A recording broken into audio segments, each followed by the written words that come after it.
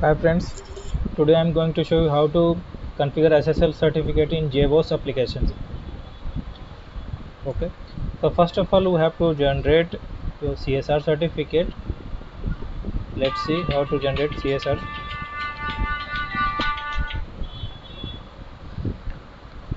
This is the command.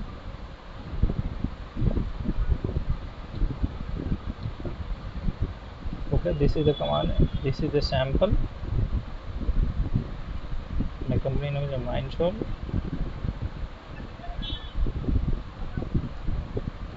Mindshore. Okay. This way we have to generate the CSR. After generating the CSR certificate, we have to share um, Mindshore CSR file. This CSR file we have to send your organization, any who want to purchase which company, global sign, e-mudra, any which company. So we have sent this CSR certificate, and this he will share you the certificate, main certificate, mindsoul.crt certificate with root and intermediate key. Okay, so I have already purchased my certificate, so I will show you.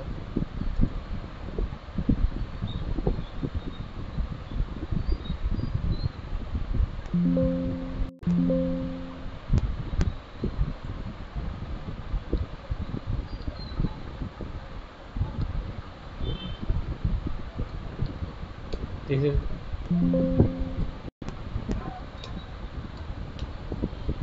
see that my our partner shared me the root certificate and CRT main certificate and root intermediate root, and this is the main certificate.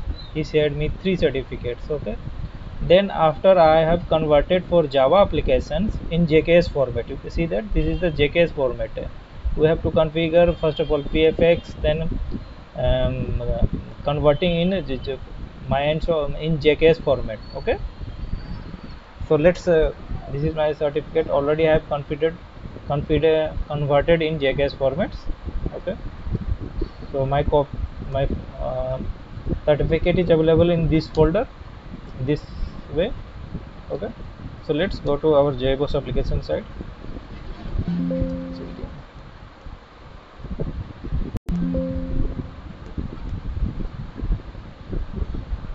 Okay, so we have to go to your jboss standalone configuration and then standalone.xml file. Okay, back to, and this is the path where you can configure your application. See that this is the connector name, this is the connector name https, and https socket binding enable here. First of all we have to, and then enter your SSL alias name, then password, your certificate password, and this is the complete path of your JKS format where is available your certificate. So I have already provided my path. This is the path, and cyber suits. Okay, this is the complete path, connector type, and then we have to mention your complete information. Then we have to save this file and then restart your jboss application. Go to bin folder, bin, and then noham.standalone.sh, then start. Let's check my application is started or not.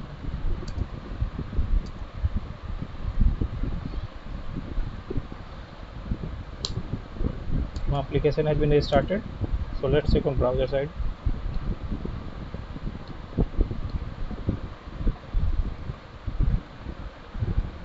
This is my domain name, and this is my customized port number. I have configured my application, so 1 minute I'll show you how to customize my application. Standalone configuration,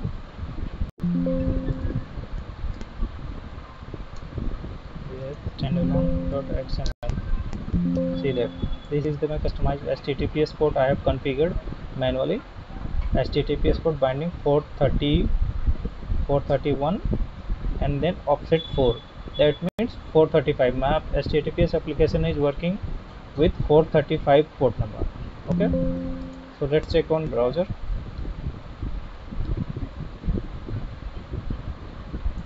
435 and slash testing. See that my certificate is properly configured. I will show you the certificate is secure.